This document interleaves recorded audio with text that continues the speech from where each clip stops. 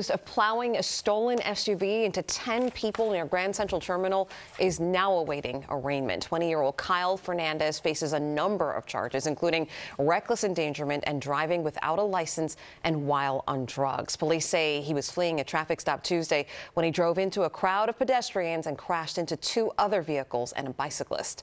Bystanders tackled him as he tried to run away. All of those injuries that he suffered were minor.